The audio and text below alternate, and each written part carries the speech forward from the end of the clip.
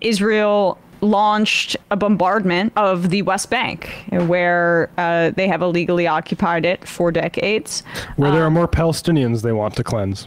At least 9 people have been killed by Israel in the West Bank.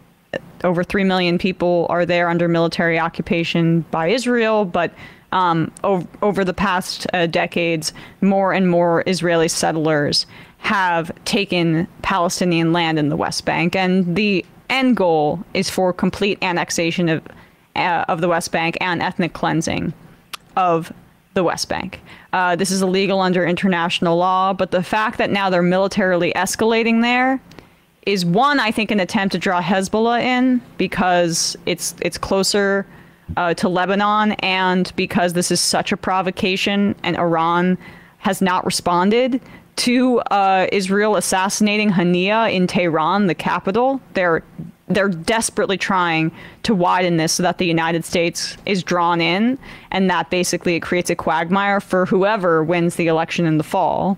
And then it also is a way to, when they create tensions in the region, and if there's a response, then they get to be the victim again, which is the propaganda that it serves here in the United States, where they can be like, Israel's under a threat, always under attack from these unfriendly neighbors. I mean, what could they be upset about? Could they be trying to say, like, hey, you can't do a genocide of people in this region without impunity? I mean, that's what the resistance forces, honestly, are trying to convey. So with that context, Channel 4 News in the UK did this profile of Israeli settlers in the West Bank and the people that want to build more settlements there. Now, this one settler, this woman at the end, is like whiter than I am, and that's saying a lot. But we'll start here with some of the context. This is what the settlers think of the West Bank and what they see as the future in Gaza. And you're paying for it. Right. We're in a small tent site not far from the border with Gaza. It might look like a bohemian summer camp, complete with family-friendly activities. But this is an unabashed radical fringe, backed ideologically by senior far-right members of government, that believes Gaza is Jewish land. When did you get on Yosef's neck, a tattoo of a banned extremist group. For him, the death and destruction wrought in Gaza represents an opportunity to take it over. I sleep at night without a sleeping bag, without a tent, in these rough conditions. We understand that with all the heat and the flies, when we enter Gaza with God's help, it will be much more different in terms of conditions. So here it is just a small preparation. In the camp, the orange color of the movement flies high. Some soldiers fighting in Gaza have posted photos online with the flag we pay for that? Though Israel's leadership insists there's no prospect of re-establishing the settlements. Ariel believes it will happen and hopes to be amongst the first to move to Gaza. She came to Israel 7 years ago from Texas.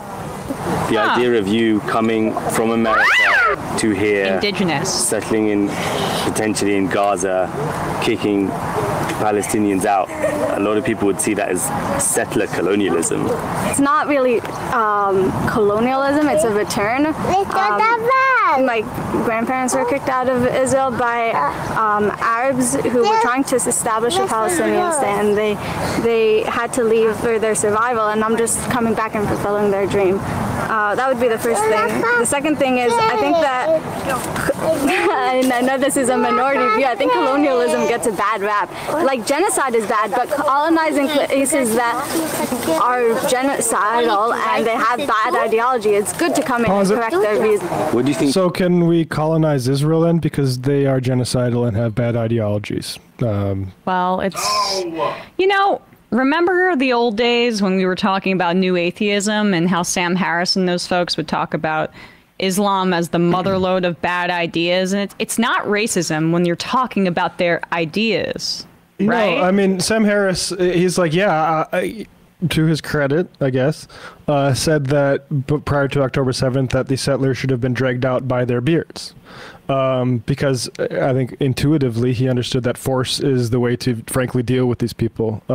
Yes. State, and I would say like a state backed force which says, hey, you can't do this anymore. But guess what? That state is Israel, and it's telling them, we do want you to be doing that. We actually like what you're doing right now. And like I gotta say, like, I don't buy this fringe stuff. I don't buy that it's just a few far-right Israeli ministers. This is Israeli society.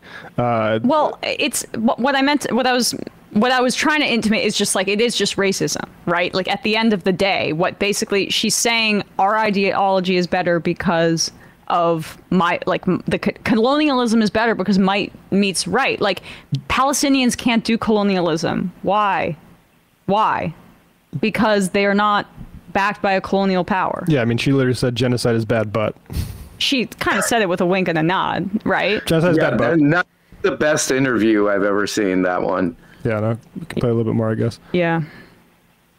Genocidal, and they have bad ideology. It's good to come in and correct their views. You have bad What do you think ideology, should happen to the people who are already in Gaza? So I think that there's a couple of possibilities. The one that I think is the most realistic is we got to ask other countries for help. I know that Spain was willing to take a couple of million. I know Russia said they would take a couple of thousand. To a lot of people, that would sound like you're advocating for ethnic cleansing. I don't think so, because Palestinian isn't an ethnicity, it's an ideology, and it's an ideology that says that they want Jews dead, and so we want them as far away from Jews as possible.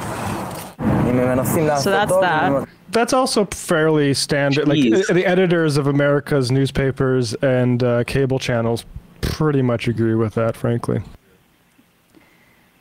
How is it colonialism then if you're colonizing an ideology? Like colonialism was always about stealing people's land, but it's not like Native American people or indigenous Americans were not like, you wouldn't say that now. I mean, there was resistance to colonization, you know, and that doesn't justify the subsequent genocide. Right. With the safety of history, right? Like people would identify it as that. But now when they want to do the colonizing, well, they're not a real people. It's an ideology, which is so, like Miriam Adelson, when she was giving her speech at that Trump event, was talking about how her parents came to Palestine before it was Israel. So they know it was a place, like intrinsically, right? But they can't. The Jerusalem Post was called the Palestine Post before they renamed it because they're embarrassed about that part of it. Right. R.M. Brown, any thoughts on that insanity? I mean, I think that one speaks for itself. That was intense. Any drop potential from the Israeli settler community? I think that's a tough one to make a drop right there. But maybe I could take this in some direction. I was talking to somebody recently where they went on a date with a girl went on a date with a guy, and somehow it came up, Israel-Palestine came up, and he was like, I need to look into it more or something like that. And you see stuff like this. He was wearing a beanie, he had a skateboard. But yeah, I don't know. You see stuff like this and it's like, it's hard not to, I feel like it's hard not to understand at this point.